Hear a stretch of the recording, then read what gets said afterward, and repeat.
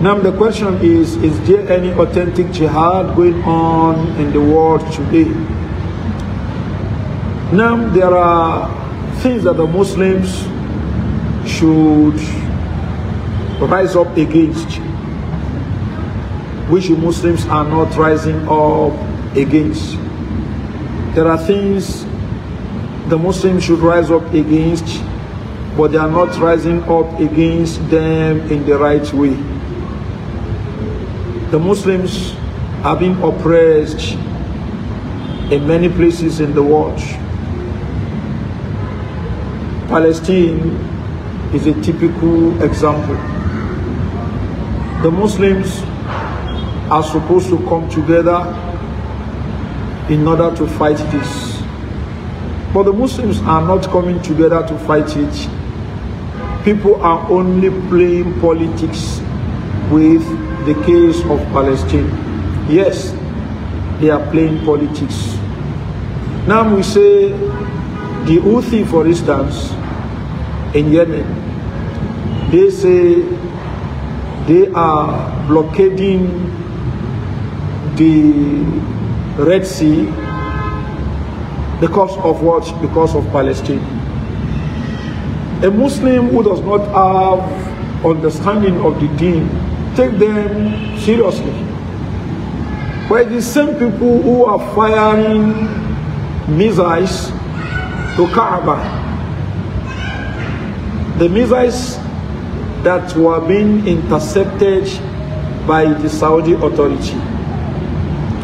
How can somebody who calls himself a Muslim be firing missiles to Kaaba? Because you have issue with the Saudi government. So the truth is that they have issue with the Ahlul Sunnah.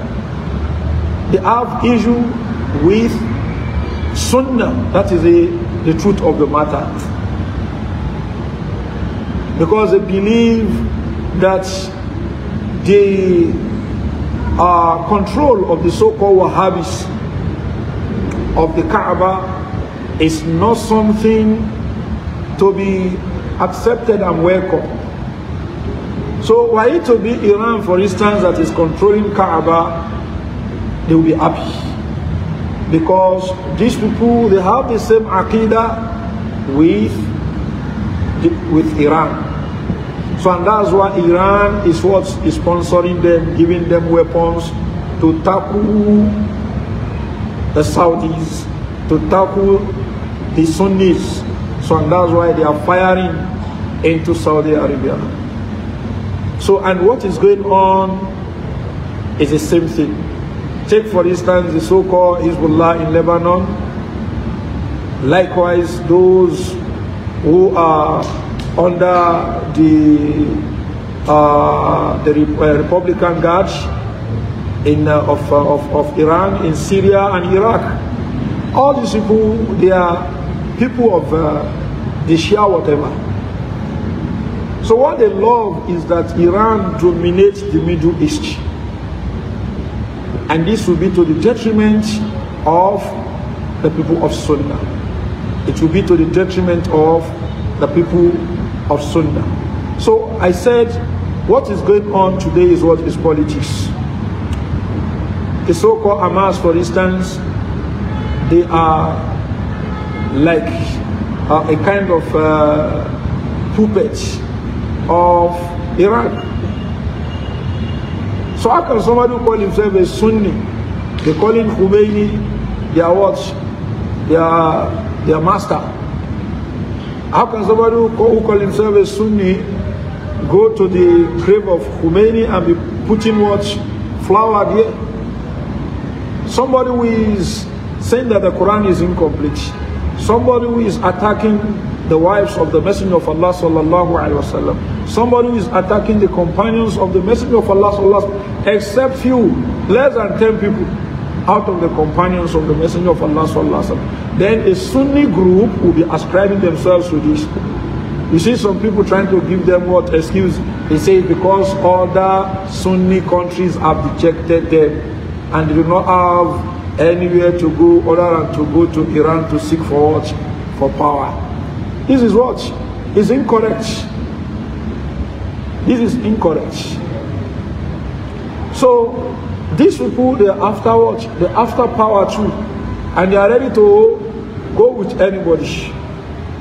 So if the Muslims, they come together with the right Aqidah and they try to fight the Palestinian cause, things will go well.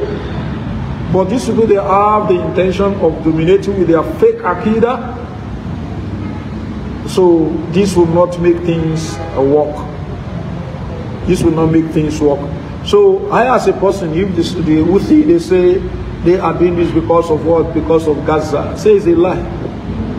You that cannot do this because of Kaaba, you that are firing missiles to Kaaba, then want to protect the Palestinians. No, you are fighting for the cause of Iran, not because of what?